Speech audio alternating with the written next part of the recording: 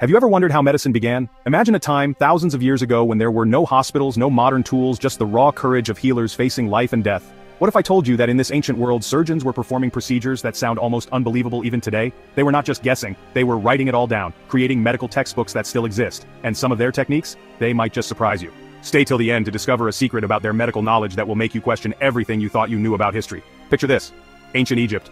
Over 3,500 years ago. While many civilizations were still figuring out basic survival, Egyptian doctors were already performing complex surgeries. We know this because of incredible discoveries like the Edwin Smith Papyrus, a medical textbook from around 1600 BCE. This isn't just some vague collection of remedies, it's a detailed guide with 48 case studies of traumatic injuries. Think about that for a moment. 48 specific patient cases, each with a description of the injury, how to examine it, how to treat it, and even the prognosis, whether the patient would recover or not. It's like a modern medical journal, but from the Bronze Age. They were closing wounds with sutures, yes, stitches, on delicate areas like the lips, throat, and shoulders. To fight infection, they used honey and even moldy bread, which we now know contains penicillin-like properties. And to stop bleeding, raw meat. Simple, yet effective. For severe injuries like those to the head and spine, they understood the importance of immobilization, a practice still used today for short-term treatment. Can you believe the foresight? It makes you wonder, how did they know all this? And it gets even more fascinating. These ancient healers had an astonishing understanding of the human body. The Edwin Smith Papyrus describes cranial sutures, the meninges, the brain's outer surface, and even cerebrospinal fluid. They knew about the heart, blood vessels, liver, spleen, kidneys, and bladder. They even understood that blood vessels were connected to the heart. This wasn't just observation. It was deep anatomical knowledge. They were so focused on practical healing that out of 48 cases, only one mentioned magic. Just one.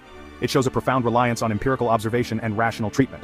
If you're finding this as incredible as I am, please take a moment to like this video. It helps us bring more untold stories from history to light. Now here's something that will truly make you pause. While ancient Egypt was pioneering these surgical techniques, other parts of the world were also making their own incredible strides in medicine.